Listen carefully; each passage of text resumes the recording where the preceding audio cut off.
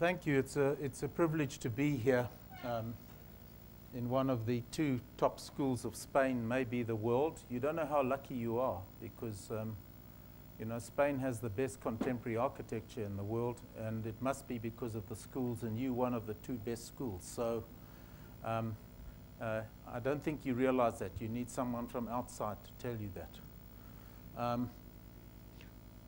I've been running a master's course for those who are not part of the class on my research in Africa into how Africans make space. They make space differently to us. They're human beings. They wash, they cook, and they have belief systems, but they have certain different perceptions. And what's happened is this giant of a continent, Africa, this giant continent here, is big enough to put the whole of China, the whole of North America, the whole of Eastern Europe and India, and you still have more space left over. And it's sort of woken up after a lot of exploitation as part of colonialism to its own potential. And what's happening here in 50 years is happening there in 5 years. So don't let anybody tell you there's no work for architects. In fact, we have this unbelievable challenge. We're trying to introduce best practice because things are happening so fast that you can't change. And what I'm doing is I've had to find a different way of practicing. And what I've been saying to my students in the class, especially those from Latin America and Korea and Jordan, you need to go back to your countries, and as a younger generation of architects, you can make your own work. Architecture's really got to do with who you know. You still need to be connected, but you can also go out and engage with the other 96% of the world who hasn't previously had access to architects, but you need to design the way you get paid, okay? You need to be active about it, and it's not impossible. And I've had to learn.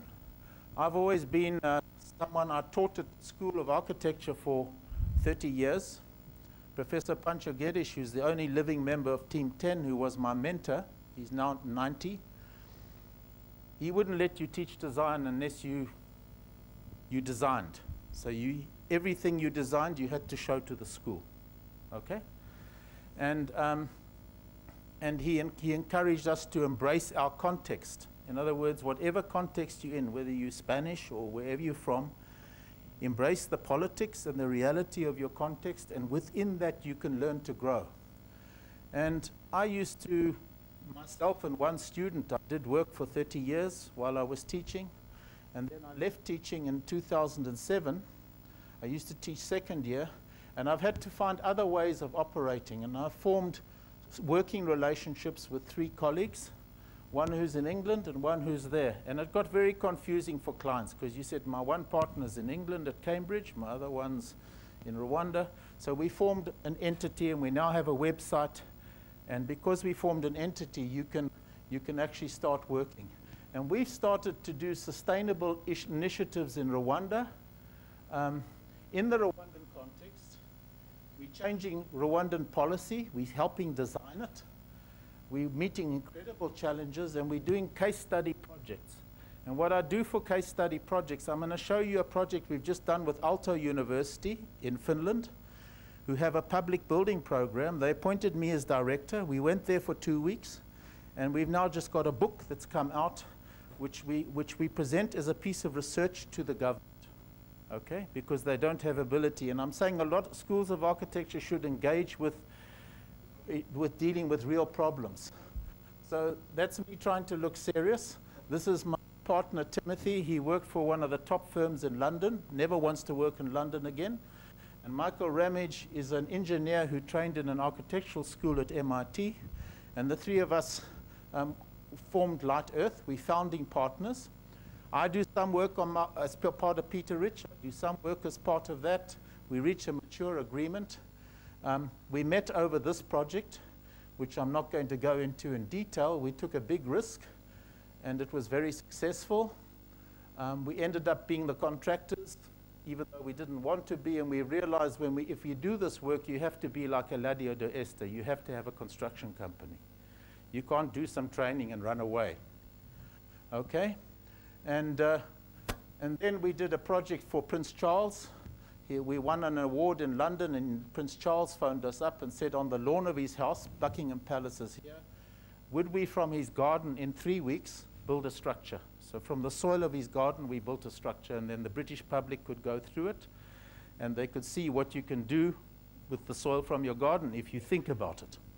But of course, we can't do this without learning from the Moors and without learning from the Catalans. Okay? And then a billionaire who is an advisor and a philanthropist got us to do an office in Chicago. He's a wonderful man, but he hates the corporate world. He hates the way the ceilings are. He hates the furniture. He wanted a unique interior that's like home. And so in the context of that world, we got hold of timber that Americans normally throw away because they're beetles that eat it. And we went to a burnt forest, and we cut it, and then we did this flight of, we took the ceilings out, and he said he wanted an architecture that you can taste, you can smell, and you can touch. And Americans are not good at that. One of the reasons they're not good at it is their labor rate is $150 an hour, which means you don't do that. You only do machined materials. So you live in a Gucci world. You never have the feeling of natural materials. And these are some of the heroes, and we wanted to tell his stories. He said an office must be like home. It must be like a color. It must be like a street. And this is the wood. And then we've started to do a number of projects which I will share with you in Rwanda, all of them exploring different technologies, soil technology, timber technology, because we're in a context where all the materials are important. There's no indigenous materials. And there's some other architects who are doing good work. This is a women's center that gathers the rain, and then it feeds it into composting, and it's part of a farm done by someone, an American. This is an Italian that's come into town. And what we're doing is we have to have policies. So we've helped the government develop a green economy approach to transforming it, because everything's brought across 2 corrupt countries and cost 7 times the price. So we've used the British politicians as a way of doing this. Funding for environment and climate change, you can see we've had to deal with these agencies. And you as an architect have the power to make policy. And then we're planning for urban growth in a city that's on a hill, and where there's a need for high-density cities. And what the class I'm running with my students is I've shown them how Africans traditionally used to have a very strong sense of place when they were on the land. But now that they're forced into getting into cities, they lose all the strength of what they learned there. Their social structure collapses, and they don't know how to adapt. And they're looking to us to show them best practice. And we're looking at your town here. We're looking at good examples. And I'll show you how we're trying to take what Africans' needs are and what's best practice in the developed world and put them together. This is what Americans and South Africans try and sell to Africa. It's finished. You don't do that anymore. You don't have the space. It's actually immoral. And this is the reality of the cities that you walk into. You have all the infrastructure in Spain. You have better infrastructure in Spain than New York has, than London has. You have new bus stations. You have everything's new. To us, it's like amazing. You're so lucky. And, you know, the realities of clogged city centers, no planning. You go into the city of Kigali and they're doing new buildings, but there's too many cars. You should ban the cars. You have no public car transport. And then you go to Angola, and this housing has been built by the Chinese. It's been standing for 2 years with no one in it because there's no one to occupy it. It's too high end. So you get these almost immoral situations that happen, and we're seeing the potential to offer help. This is the growing reality, okay? And we don't really understand it, okay? But if there's a fire in there, the fire goes through the whole space. It's a problem. And, you know, this is another world. This is a different mindset. Soon these people will be buying this because they can buy it for nothing and get free labor. And this is the reality of those changes, urban inequality. So, what you need, 81% of the people will completely depend on urban infrastructure for food and to remove their waste, to provide a livelihood. So, you need to look at infrastructure. Okay? Infrastructure and services, garbage city Cairo, recycling of garbage.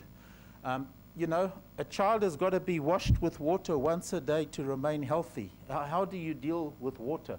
I've just been to Harare in Zimbabwe, and people like yourselves are living in suburbia, and suddenly you have no water and no electricity. You have to make your own. It's a different reality. And then we have informal and low-capacity construction. This is a hand sun-dried brick that is put in a kiln. Okay, you have good bricks that are made, but there's not enough people using them. Okay, and then the city authorities go to Singapore to ask them to give them something to show the president. And you want to be sick. You can't build this. It's nonsense. There's no one to occupy it. It's not sustainable, but you're dealing with that reality. Then you have these terrible materials brought in from China. Okay?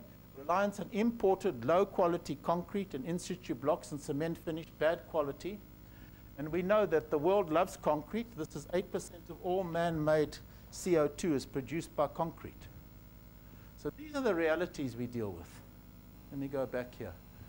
And those are different energies, Rwanda energy and sanitation. And then what happens here is everything arrives here, and then it goes overland across two countries, corrupt countries, to get here. And their greenhouse of emission from a truckload, one truckload is equivalent to 100 light bulbs burnt for 1,000 hours. So from an energy point of view, it's completely unsustainable. How do I do? Okay, energy intensity of freight, building products and their impact. You've got incredible forests in the Congo, which you don't want to use a renewable resource. You can plant renewable resources. It's terrible, the destruction that's going on. And then you have a look at what's happening with the forests of the world, starting with Brazil and Indonesia, moving all the way down. So when we do a project, we try to work with local timbers, but we don't go and use anything that's an indigenous wood. We recently got this project. It's for cricket because the Rwandese were French, but then through the genocide, Mitterrand backed the wrong side. They fell out with the French, and now they're trying to be English. And the final thing of being English is to play cricket. And we got this project, which is funded by a local charity in England. And there it is. And it's 2 cricket grounds. And our little small practice, which is 3 people in Rwanda, got the project. And we realized that we wanted the buildings to reflect the hillside, and we wanted to build out of local sand with no transport, 5% cement, no steel, because the steel has to be imported. And we realized if we made hand-pressed tiles with 5% cement, using unskilled labor, unemployed labor, we could start building. Then we also realized that this is a big catchment area for rain, and you have big downpours of rain, 200 millimeters in an hour type of thing. So we needed to design a system whereby we could collect the rain. So you engage intelligent engineers so you can come up with a system, because it's important that you deal with the water, because it can be very destructive if you don't. And then this is another project. It's an Italian who's married to a local, and he's got a very nice restaurant, and he wants to develop the restaurant. And what we've done here is we're experimenting with local eucalyptus, which you can renew, and we can build a 5 to 10 story building with 3 details. And I'm interested to see you have a master's student in Damian that's looking at similar renewable energy projects. So and what we do is, my colleague who's at Cambridge University uses the civil engineering component of Cambridge University to research the strength of these materials. And then we've also found a German who grows local hay. He then compresses it locally. He bought a machine for 9 million euros into a 6-centimeter board. And with that, 2 layers of that, you've got a good floor to walk on. You can't shoot a bullet through it. It's very good acoustically. So we're finding, how can you develop new products? And there's the eucalyptus. There's the landscape. And you have waste products, which I'll talk about later, from coffee, which you can use. And here's Strawtech. It's proved by the Germans, proved by the English. And suddenly we can build 1,000 houses at 40% saving of money just by using this product, because you can cut a window in here and you don't have to have a lintel. We've always looked at labor intensive, and suddenly we're not. So this is how we build that building. I'll just go through it quickly. And this is going ahead, and we're looking at how we treat the wood, because you need to dry the wood, and we've got the Finnish advising us because they have a special technique. So what I'm trying to say is we need to learn from one another and set up these different synergies, and this is what it looks like from the street. Okay. Now we look at Rwanda, the land of a rolling hills, a city that has virtually no records of who owns land or whatever. It'd be like a nightmare for you to walk into it. And I was called by the president to advise him and set up a team of a Rwandan team to design the government offices and the state house, because the Chinese pulled a terrible office park out of the bottom drawer and said, we will build this for you for nothing. And he said, I don't want it, because it's almost an insult to us. So we headed up, and we started to look, what does it mean to be Rwandan? You have this landscape of volcanoes. These are gorillas. They're not Rwandans, but they make a lot of money from tourism. You have water, beautiful water. You have the peasants dealing with the landscape in a beautiful way, every square inch. You have a lake that has methane, which is energy if you harness the energy. You have beautiful boats where you put a lantern on either end, and you light the lanterns and you put your net in and you harvest fish. Then you have the traditional way the king used to live, but it's made out of grass. Rwandans don't know what to do. And then I can't show you the state house because it's classified. They want to build it. We're busy negotiating on a fee at the moment. But what we did do is we noticed that the kings always used to be on the hill, on the highmost point. This is from the 1800s. It's a sketch of mine. And then this is a model of the State House. This is where the president stays. That's where Mbama stays, or Yorking. And this is the council chambers. And this. But the whole thing is designed on sustainable principles. And it's all designed by 2 ingredients. One reflecting the landscape, and another one looking at alternative technologies which ventilate properly. And the place for the president, the council chamber, is a beautiful space, and we use the antikas that are 5 meters high, which are woven to deal with acoustics. And it reflects the land of 1,000 hills. And other projects we did. Then we started looking. I'm not going to go into detail because a week ago I spent time with my class looking at the lessons you can learn from the peasants, which are incredible. And then I did a project with the School of Architecture in Arkansas in America. Martin Blackwell was the head of school. He engaged my services as a director to interrogate building neighborhood as part of social and economic prosperity, and trying to demonstrate to the Rwandans that on a sloping site you can build to a density of 220 units per hectare instead of 35 units per hectare. And we looked at these examples where there's a strong sense of public space, there's a strong sense of where backyard is, front yard is. Then we went with the students and we measured up how ordinary Africans go into the city and what they do in this context, how they adapt themselves. There must be lessons to learn. We looked at language being important. What is the meaning of family or door? The front door means family. So we've done a whole a lecturer from Arkansas has done a whole book on the idea of patio, the idea of front door, the idea of kale in the language of Rwandans. And we took this sloping site, and he took 1 hectare, looked at the topography, looked at the fact that because it's very steep, you need to move in a transverse way, looked how you integrated public space, looked how you had shared space, looked at how you collect water within that because you have downpours, and then looked at offering different types of typologies that you could grow into. And maybe this is the only infrastructure that you build, and then the people build their houses. And then we brought people from Mexico City, because in Mexico City, peasants build 2 rooms at a time on a sloping site with a structure. So it's not an end product. It's a different way of looking at housing. I didn't design these houses. I went to the dean, he got $20,000, and they have an urban planning unit off campus with some professionals who worked with the students to develop the project to this stage. It looks as though it might go ahead. And then the 3 of us were commissioned to do a project here, which is very strategic in relation to the city. And we wanted to do a vibrant, new, high-density, mixed-use development with a variety of types and size of dwellings, a sustainable community with a wealth of civic functions. Developers come to Rwanda and they say, we'll do housing for you, but they don't do any public functions.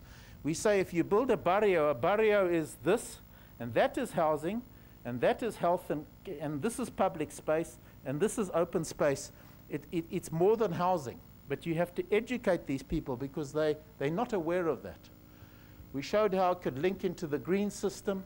We showed how you had generous external places. You kept this as a public space. You contained the cars on the end, and you only allowed a certain number of cars. You had a mix of types. And then what you did is you had a public space system that ran through the whole scheme so children can move and go to school properly. And then we learned from good European practice and my African research, and we brought the 2 together. And we knew we had to go 3 stories, and this is the first time a Rwandans lived in 3 stories. We knew we had to share a common space. This is not design, this is pre-feasibility stage.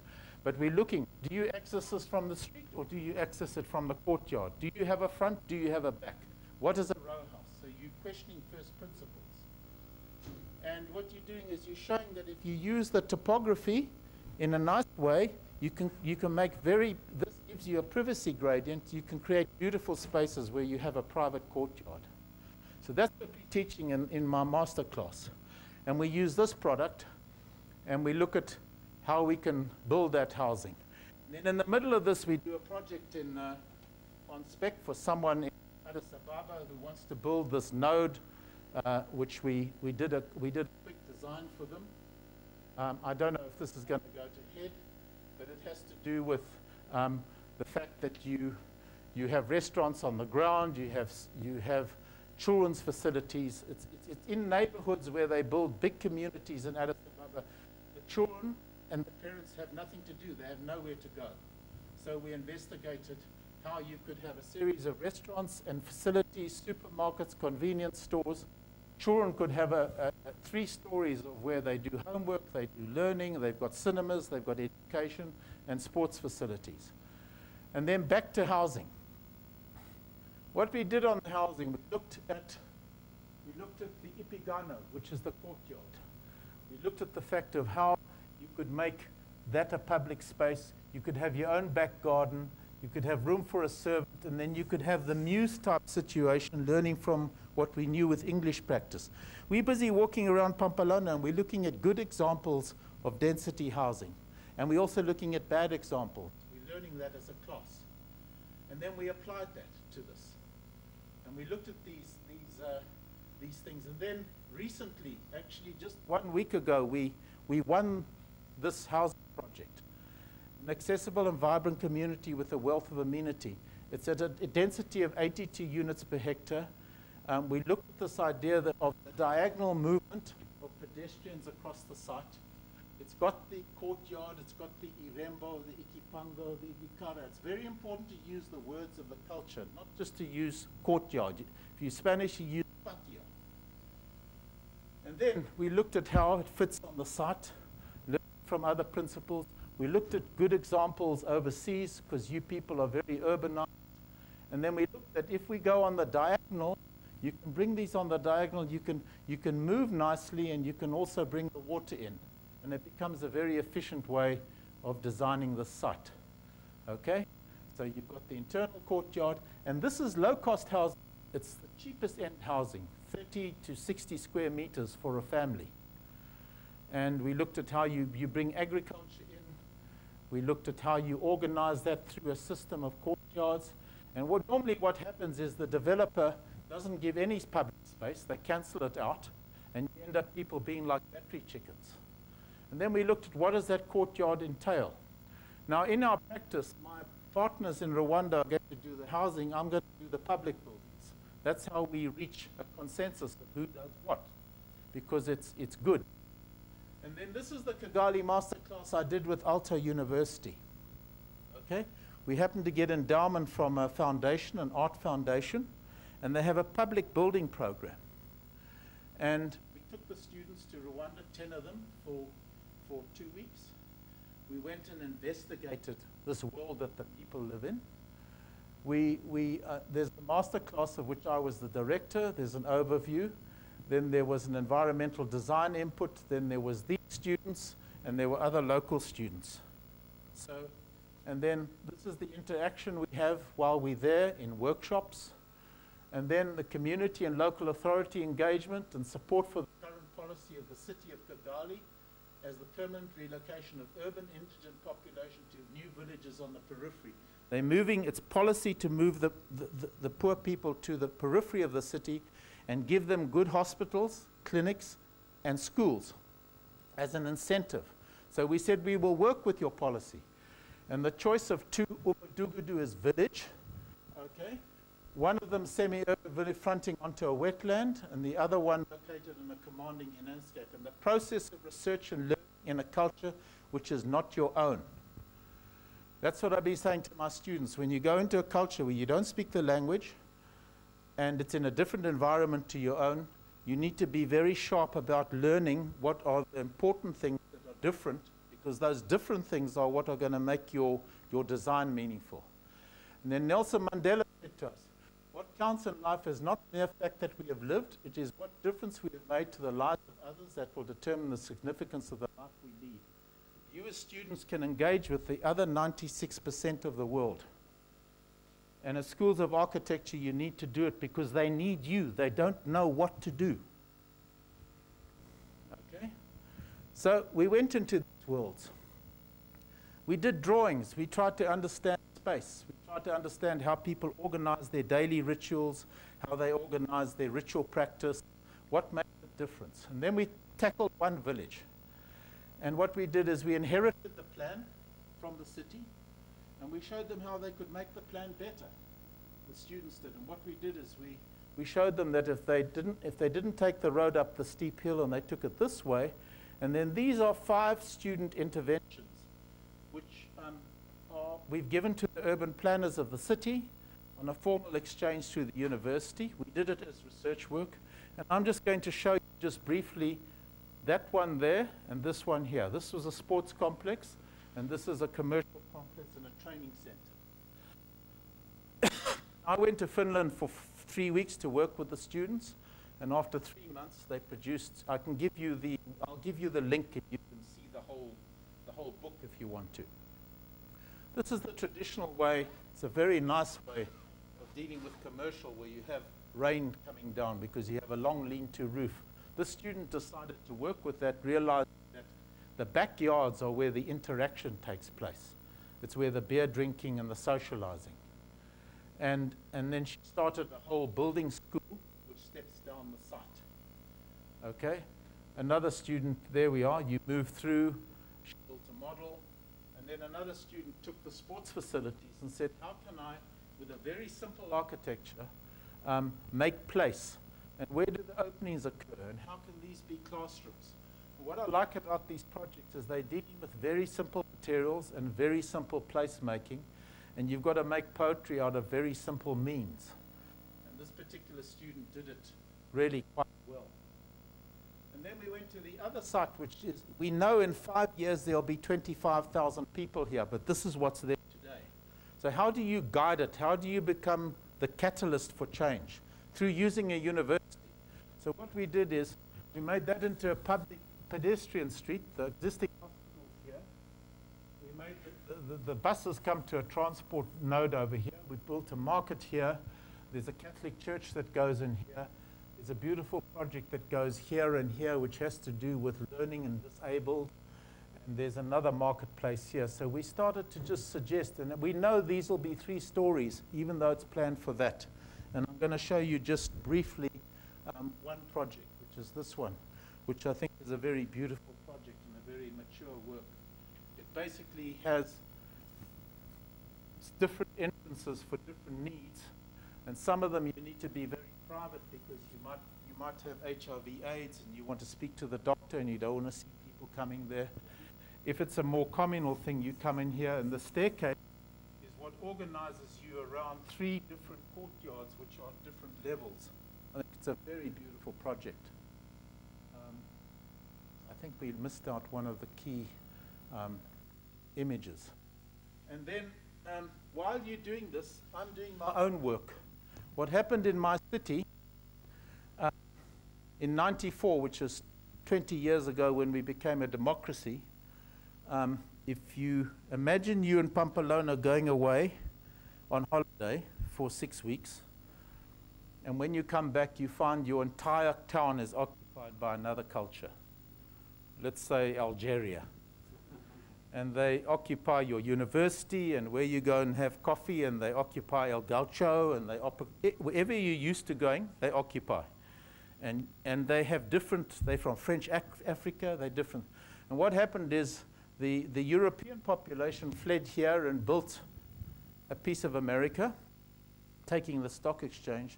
And within 3 kilometers, you have this place, which is the oldest township in South Africa, where there's infrastructure for 70,000, but there's over 500,000. And what we're doing is we've done this building, which we move on site in January. And it's a building that tells the story of the people, and it becomes a community center. And Mandela, this is the first place he stayed when he came as a young boy to the city, and he wrote about it. So we declared this a historical area. I went with a measuring tape, and I started measuring up the existing houses, how they've grown, how the people have adapted, where their beds are. You become their friends. You suddenly understand. In the city here when I was here 2 weeks ago, we went just down the road from El Gaucho, and we went into the houses, and we saw how people lived. It was very interesting to see how ventilation and how circulation works in these long, thin stands. Then we looked at the defensible space that people made. So when we came away from that, we started to influence our idea on density and how we design, and we formed relationships with adjoining people. And we went into the courtyards, and you can see there's no grey water, dirty water. There's the communal toilet and sewage. But and yet we looked at how people survive in that situation. You become their friends, you go to their funerals, you go to their weddings. And we had to negotiate the relocation of these people to a better life, so we had a site. But it has to do with public space and loggia, it has to do with public space, it has to do with street edge. And it has to do with making a place that belongs to the people, empowers them. So what happens is visitors like you will come, will visit Mandela's room, then you'll come up and you'll walk through this building, then you'll come down a staircase and visit the courtyards and the community, and you'll go home or you'll have a meal here. And this becomes a center of jazz because there were good musicians. So you become an activist, you engage, you have to decide what's an appropriate language. You design a staircase that can extract and be pulled up, which we're busy doing now. But this is the context more and more architects are going to be working in. And you have to be simpatico and have some relationship with the people to be able to even go there. They say Johannesburg's dangerous. I go there because I'm known. It's not dangerous. If you go there dressed in lederhosen from Germany, you'll get mugged. And you suddenly realize that these are not steps. it's also an amphitheater. So what you do is you design one across the road. And people use space in a different way because it's like being in the favelas of Rio de Janeiro. It's a different place. And these people don't pay rent, and you realize they have to be provided for because it's the informal sector and it's a huge part of the economy. You can't just chase them away. And at night time, we're going to show films onto a screen here. The screen turns horizontal and gives shade. This is a community meeting, interacting with people. There are shops. I've just designed the details for the steel canopies that go on there. It's a job that was stopped for 3 years because the new government department didn't want to do what the old government department did. And what I'm saying to you is you mustn't give up. You can affect change if you just stay with the program and you work with people and don't offend anybody. And then you run programs with people. And the spaces are beautiful. And you know, this detail here, there's another detail here which you learned from Le Corbusier. You're looking and you're learning and you're reinterpreting and you're adapting. It's what you do. And why do you do this to the stonework? It's because what the people do. It's not for the architectural magazines, it's for the people. And then this is the leftover tiles that a poor community gets from the Europeans, and they suddenly become Piet Mondrian. So what you do is you go and get all the granite and the marble from the rich with their vanity slabs and their bathrooms and their kitchens, and you play a game with the people who worked on the heritage to become children again and to do something beautiful, which has their name on it. And then you're a tiny little firm of 3 to 5 people, and you put a bid in for the new capital of South Sudan, who want Dubai. But you can't do Dubai because they don't have the money, and it's stupid to do Dubai. So what you do is you're on the Nile, and you show them that if you do these barrios, you can start building a city. And I was in Merida in Yucatan, and I was measuring up Spanish spaces to learn about cities, because I don't know. Piazzas, if it's more than 120 meters, you lose the space. So that's what you do. You go to the city and you measure up. When I walk with the students around Pamplona, they always see me doing this because I'm trying to get some idea of how big is a nice color, because it's a nice color to walk in. And we brought it over. And then, since I left here last time, I've been unavailable because I've been here and there's no internet. Okay? This is Ngorongoro crater. It's 19 kilometers across. This is an active volcano. There are 8 volcanoes in Tanzania. And they found here footprints, 3.6 million year old footprints of our ancestors, which proves we were walking upright 3.6 million years ago. And they got very excited. And I had one day when we took UNESCO, we were here, we came back here, and we went down into this crater, and that crater there, and we were at the water, this one. So I was here last week, and we saw 32 lions, and they just had a kill, and there are the cubs. It was pretty amazing. So you suddenly, the management of these things, they're wildlife, they're under threat. And we know that in 2006, the volcano erupted. It gave off dust, which brought about this archaeological find 3.6 million years ago. So we showed these to the client just to remind them it can happen again. And it left footprints. Okay? Now we're working with UNESCO. How can we protect this? Because if it gets wet and it gets cold and it's covered by earth, if you cover it and create a false environment, you can make it so delicious that insects and plants will destroy it. And these are the footprints. And this is erosion. And we showed them where we thought some buildings should go, and they even found another find, which is more important. And we have to work with the local community. But we also have to get the opinion of the local community, because they're Christians who don't believe in evolution. These people are hunter-gatherers. They certainly don't believe, they don't know who Darwin is, and they don't believe in it. So what is their belief if we're going to have a museum? And these are the pastoralists of the Maasai. Beautiful settlements. This is just on the way to the site. And they have cattle. And cattle is your wealth, and you exchange cattle for a wife. If she's a beautiful girl, you get 100 cattle. And then we get to our site and we find the government has put this horrible road down which is causing the erosion for the president. Because the president came there and he said, the Americans, archaeologists, have covered this up, they've buried it, I want to open it for the world. And we've had to become part of that. And these are my drawings of the site. There's the stone covering the site. There you're on the site and you've got the stone. But the Americans have created an artificial environment which are damaging the footprints. So we now have to create an artificial environment. How do we do it? Okay, these are molds that are made. That's what it looks like now. Do we come with walls that are far apart? This is a recent project we did. And then they started to do archaeology here where we were going to do the student village and the research compounds. And they found even better. So we've now pulled, except for the museum, we've pulled right out of the site. Okay? I don't know what that was.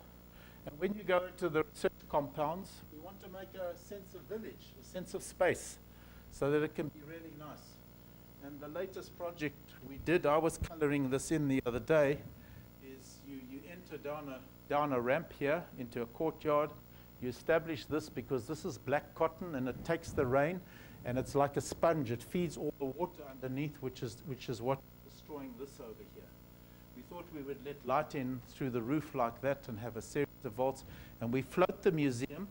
So underneath this, you only have a point load. In other words, you have 4% of the area of your museum has bearing on the site. And we did these initial drawings, which are very crude. And then these are my drawings just from this last week. We moved the research compounds right away, which is beautiful. And you've got this beautiful site, but you don't want to destroy it, so where are you going to put your buildings? And what we've done now is we were looking at the museum here. Instead of building these other facilities, we're going along the top of the hill and building them in this position at the end of the space through the trees with a view, because when you've been working in the sun here all day, you want to go and repose somewhere else. And then we've just discovered, my partner in England has just been working with this on a project in London. And we said, why don't we use this way of vaulting? Because we can have a system of light. So we're investigating. You just have point loads at these points. Okay? So this happened last night, and I had to go to town to work with Guillaume and colleagues to help me put the lecture together. And here is a project we've been trying to get built in the first women's museum. Women in South Africa, traditionally when they buried in this position in a pot, because pots are very significant. And so when you're designing a building like this, which tells the story of struggle of women and the voices of women, we look at the egg and we look at the pot. What other metaphor do you look for? And how you can come inside and ramp down and go through an ambulatory where you look at the archive of 3,000 embroideries. Now this idea is coming into the Laetoli scheme. It's interesting how one scheme borrows another. And I think this will get built. We're having to just raise the funds at the moment. And then I get back to this business of Kigali and materials, okay? And when you went to Kigali in 2007, you had beautiful tiled roofs. You know those Spanish tiles that you make on your thigh, like the Romans? They're fat and thin. And you thought you were in ancient China. Someone came from the EU and told them they've got to stop this because they're using fuels that are not renewable for their ovens. Now they have corrugated iron, and it obviously has no positive effect. And we've just told the government that if they use the waste product from the rice, you can fire the kilns. So I'm trying to say to students, when you graduate, you can change whole societies if you go and do it. And you have this incredible training as architects. You have this holistic Bachelor of Arts, Bachelor of Humanities, Bachelor of Technology. You have this unbelievable world to go. We didn't get this church built. We're getting this built. We're getting that built. We'll build this somewhere else, and we're getting that one built. And we couldn't get that one built until we went and had dinner at 10 Downing Street with Prime Minister Cameron, and we got all the funding in one night. You've got to play those games. If you're doing bottom-up work, you have to go from the top every now and then to make things happen, because it needs the president to kick somebody for it to happen. And you don't say you can't get there, you can get there. Okay? So that's my message to you. And then I just want to close. I discussed this with the class. Ray Cappy has designed one of the truly iconic houses of the world in Los Angeles. He's about 88 now. He started the school at SIOC. They had a dean in California who was terrible, and he and some friends walked out one day and they went and bought a building and started a school of architecture. Forget about that. But he wrote a book, and I just thought these are so beautiful. Just make your own list and see what comes out. He was asked to think of the 10 most important principles that helped make me a successful architect planner. The first one, think positively, not negatively. It helps. Okay? Don't give up. Accept structure, but know that it is to be questioned and broken where necessary. I'm dealing with students on the monasteries. You know, there's the wonderful Chilean student. He has this monastery that floats. And today I came and he had walls where they were rectilinear with rounded corners. And I said, no, before you had something. He said, well, I want the entrance walls to be different to the monastery. I said, yes, but go back to your first drawings and make them different. Break the order. Don't look at, you need to have the courage to do that. He's got such a beautiful scheme, but he's starting to get scared. Always be willing to explore, experiment, and invent. Do not accept the status quo. That's what our little office in Africa is doing. We've got 3 guys and we're changing our whole government because we're crazy. You've got to be loco a little bit. Know yourself and keep your work consistent with who you are and how you think. Don't be influenced by the magazines. Be who you are. A lot of the great architects, older people like myself, are the ones who didn't move sideways because of postmodernism. They just stayed with what they believed. People like De Soto and that. You do beautiful work. You don't have to be part of fashion. In fact, it's boring to be part of fashion. Maintain good moral and social values. Have core principles. Be humble, honest, compassionate, and egalitarian. Have conviction about your work. Believe in yourself. Believe in your intuition. Believe in who you are. Be open and say yes to most ideas and requests. The good ones will be valuable and the bad ones will cease to exist.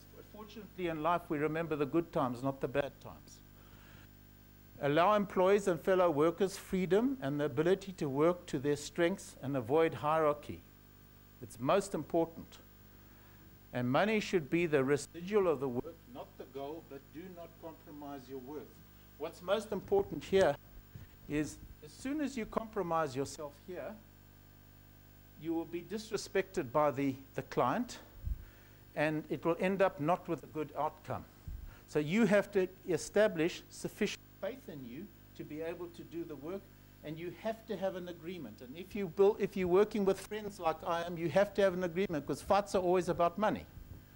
So don't be stupid. Just because someone's your amigo doesn't mean you don't have a contract. You must have a contract.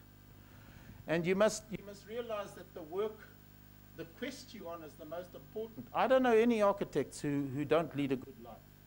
You know? So these are 10 points which I leave with you to think about. You can make your own 10 points. I found it quite difficult because these are so encompassing. We have this fantastic profession, and you have all the power you need in your hands and a privileged education. So I want you to go back to wherever you belong. If it's Pamplona, it's fine. If it's in Latin America, it's fine. And transform your society and become active in the realities of a changing world. Thank you.